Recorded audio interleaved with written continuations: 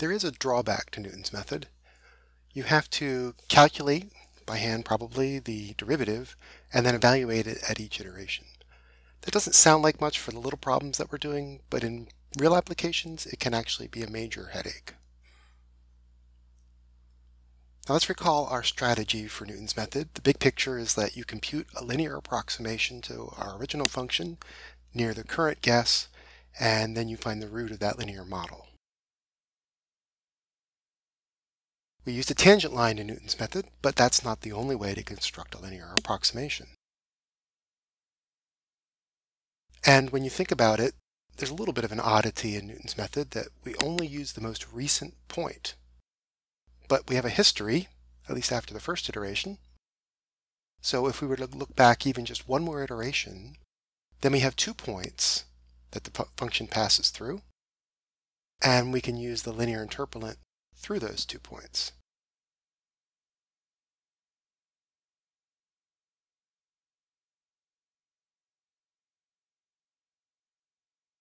So if we write the equation for a straight line, y minus a y value on the line equals x minus an x value on the line times the slope of the line.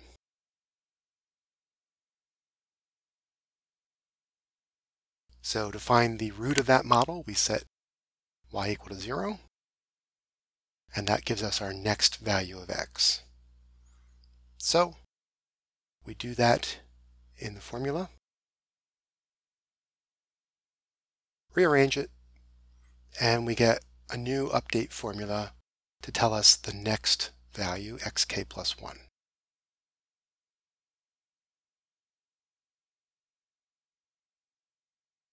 This is known as the secant method.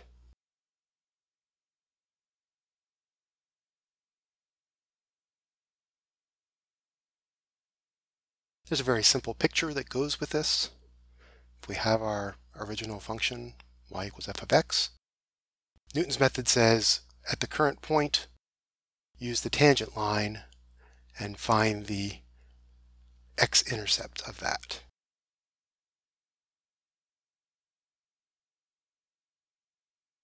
Well, when you draw a line through 2 points on a curve, that's what we call a secant line. And so the secant method uses the secant line instead of the tangent line.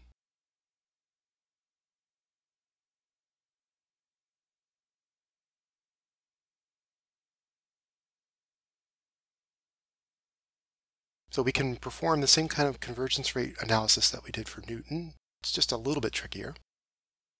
Define our error vector or error sequence, and we subtract r in a few places and add it back in so that we don't change the thing. And the result is that we can rewrite the iteration as one on the errors instead of on the x's.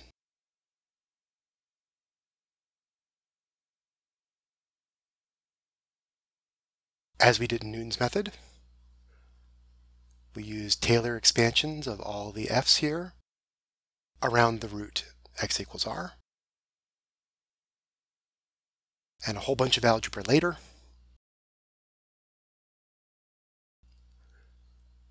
what we find is that ek plus 1 is this constant, the same one we had in Newton's method, times ek minus 1.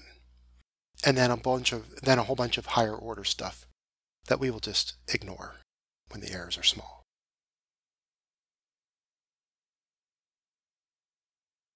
So this is very similar to what we did in Newton, but there we had ek squared instead of the product of the previous 2 errors. So that complicates the convergence just a bit, but based on the quadratic convergence, we will guess that the next error is a constant times some power of the current error for an unknown power alpha. So if we put that into the error iteration, I'm just going to use beta for that constant, which we don't really care about at this point. And then we put in what ek is based on ek minus 1, again using that exponential change from one step to the next.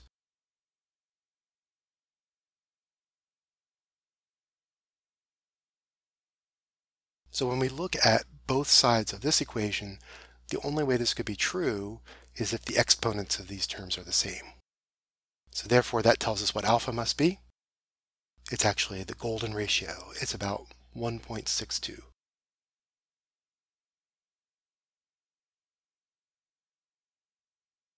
So what we conclude is that if the sequence converges and the errors get small, then the next error is a constant times the current error raised to this power 1.62.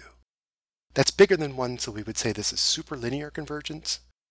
It's less than 2, which was Newton's method, so it's not quite quadratic either. It's somewhere in between linear and quadratic.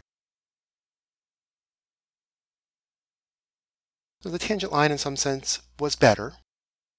The secant line costs us a bit in the convergence department. But the most important thing is that it's superlinear.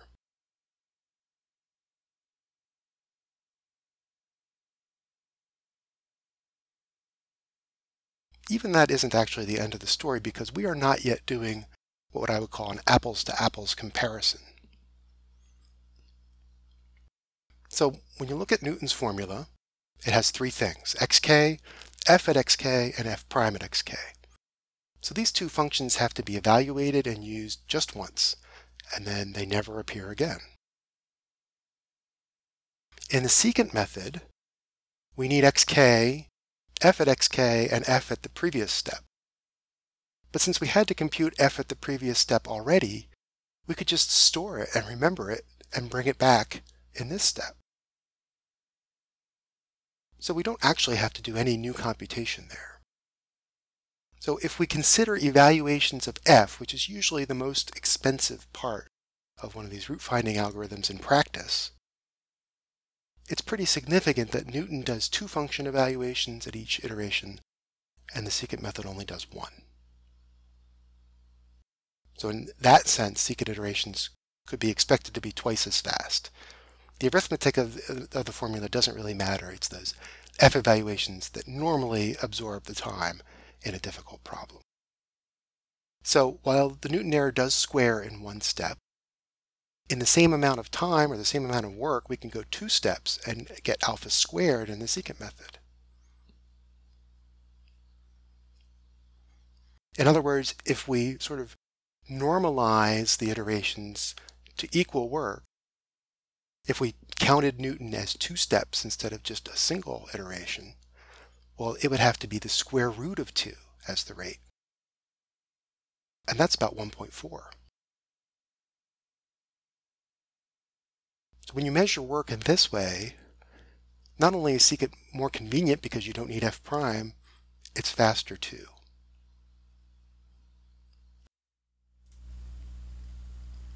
Here I define a function whose root I want to find. It has a root near 1, and I use f0 to find it as my exact value. Now I'll apply the secant function from the book to find the root. I have to supply it with 2 initial values. They do affect the convergence.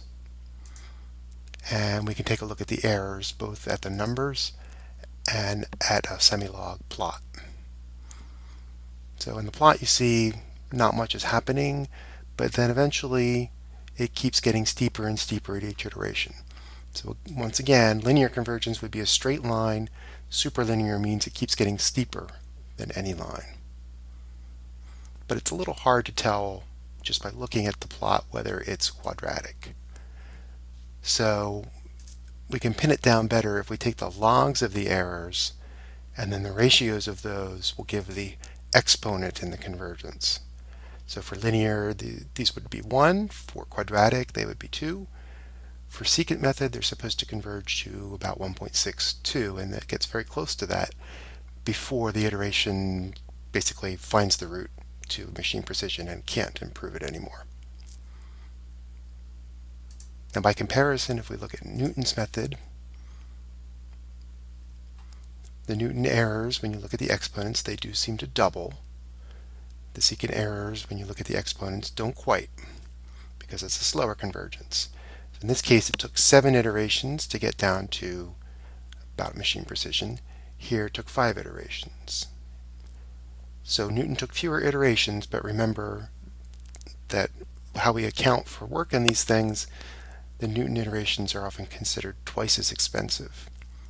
And so in that case, you'd actually say that the secant method would be faster on this problem.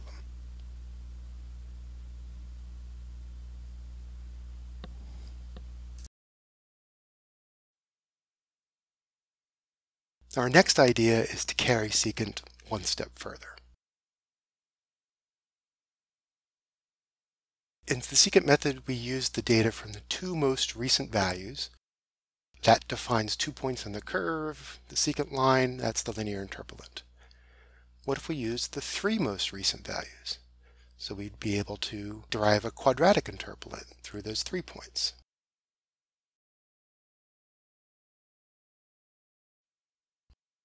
Problem with parabolas, quadratic functions, is they might have 2 roots, they might have 0 roots.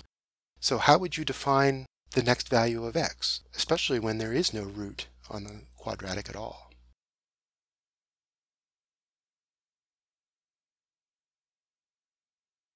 So this didn't work out.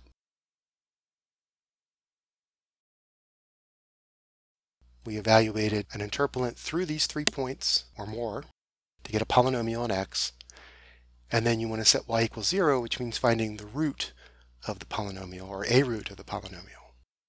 But since those aren't defined, or maybe not even real, that's hard to do. However, what if we just swap the role of x and y? So think of x as a function of y, and then we can get a polynomial interpolant in y. Then setting y equals 0 just means we evaluate a polynomial. And that's easy to do and unique. The way to think about this graphically is if we had 3 points for f, we could draw a parabola sideways through those 3 points. And then where that crosses the x-axis is just 1 point. That's our new value for the root.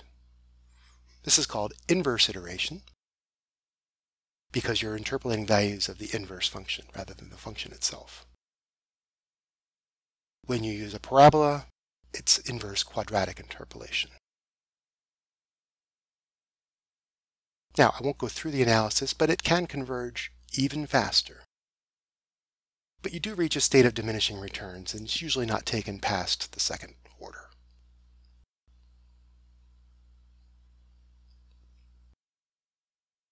Now all these methods, Newton, secant, and the inverse quadratic iteration, all suffer from one big drawback, which we've pointed out since the beginning. They may not converge at all, depending on your starting point. You can get guarantees in theory. You can show that there is some neighborhood of the root that guarantees convergence. But in practice, you can almost never find where that neighborhood is.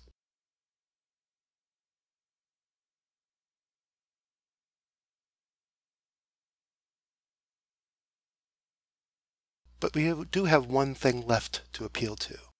Going back to calculus and the intermediate value theorem, if f has a different sign at a than it does at b, then f must take the value 0 somewhere in the interval from a to b. Maybe more than once, but at least once. So now suppose we think c is a new root estimate somewhere in that interval. It has to agree with one of the signs at a and b, and it has to disagree with one of them.